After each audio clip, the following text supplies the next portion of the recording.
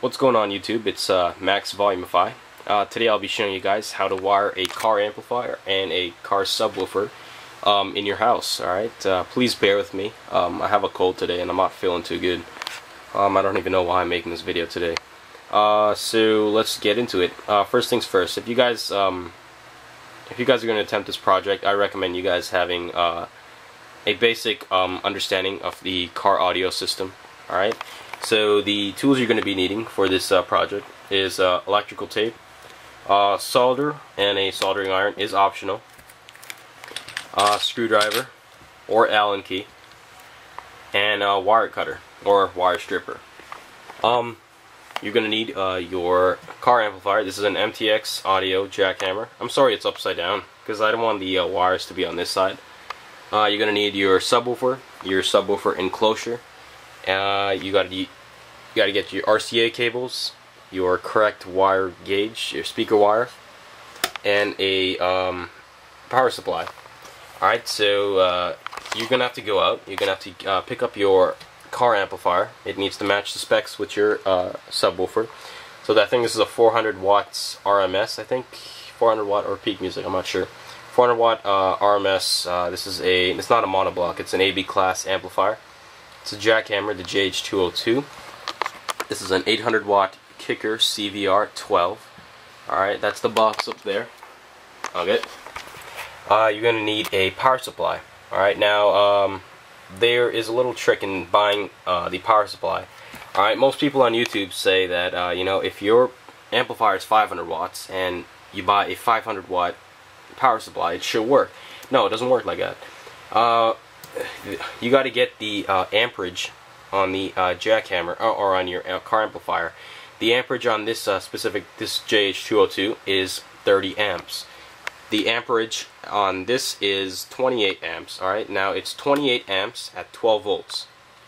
This is 30 amps at 12 volts. Alright, so this is just below it. Most car amplifiers run at 20 amps, I believe, and some songs push it, like Bass I Love You or Air Forces, you know, Young Jeezy songs, they push it to about 30 amps. Alright, so you need to buy the power supply matching the amperage on your amplifier. Alright, next you need to get your power supply. I'm going to move this over. You need to get your power supply, and you need to get the largest Molex connector. You need to get the 20 or the 24 pin breakaway connector. Okay, this is the one that goes on your motherboard. Alright, you need to look at it with the clip on the top. Now if you look at it carefully, I'll try and move in. There you go. You need to short out the third and the fourth wire. Alright, so I did it. This is going to be a black and green wire. I don't know if you can see that. Black and green right there.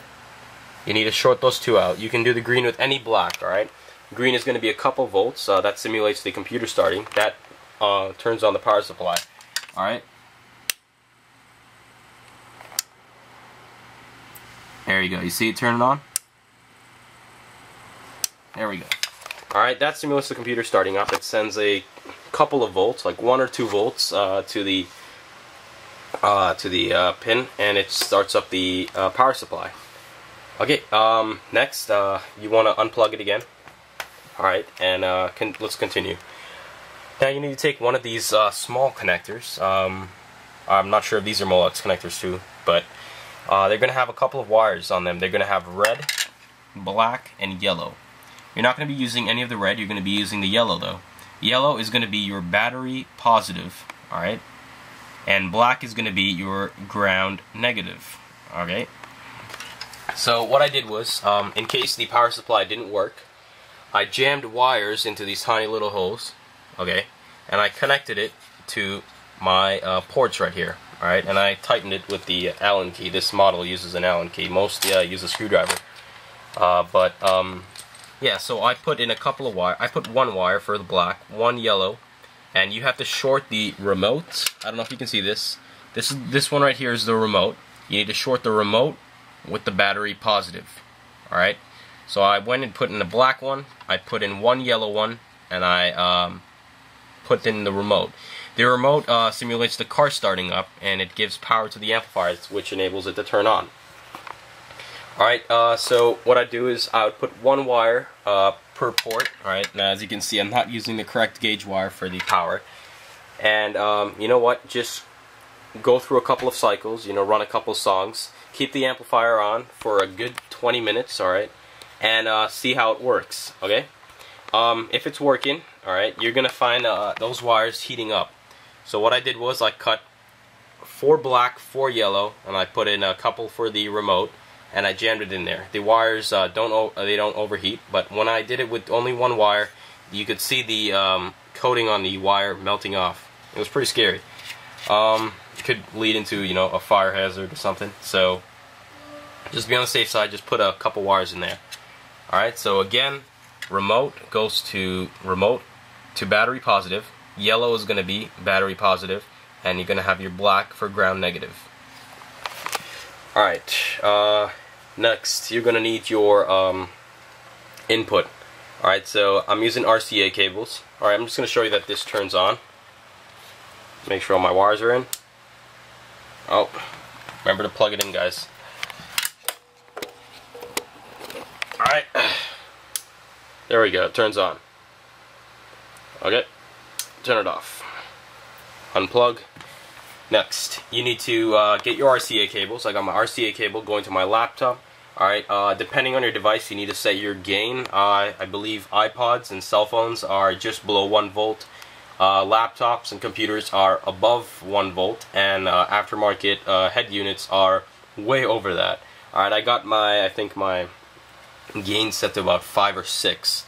Alright, moving on, you need to get your correct gauge speaker wire and wire it up to your subwoofer. This is Kicker 12 CVR in a Jamo BX enclosure.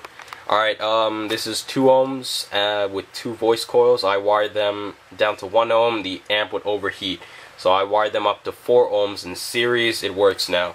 Alright, I'm going to show you guys a couple of, well, I'm going to play one song and show you guys how the subwoofer is. I'm going to play Thug Motivation 101 by Young Jeezy. Count records.